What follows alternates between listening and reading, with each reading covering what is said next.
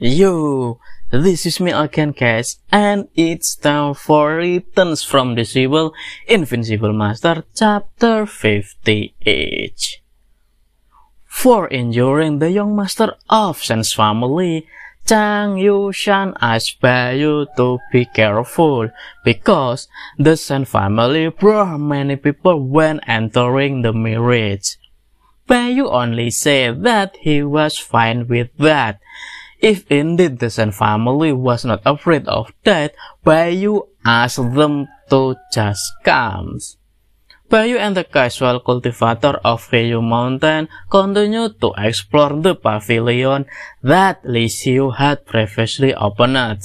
Inside the pavilion, there were several armors standing upright.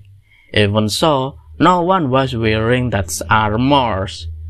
That was certainly strange, so they asked each other to be careful. Chang Yun-san, who has been exploring magic for a long time, thinks that the armor is just those who pretend to be ghosts and immediately slashed the armor with his sword. What Chung Yu-san didn't expect, his sword was smashed to pieces after slashing the soldier armor.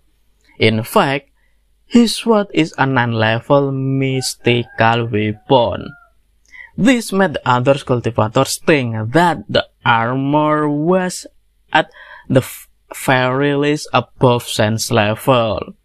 And with so many of them around, it was enough for everyone to climb a set.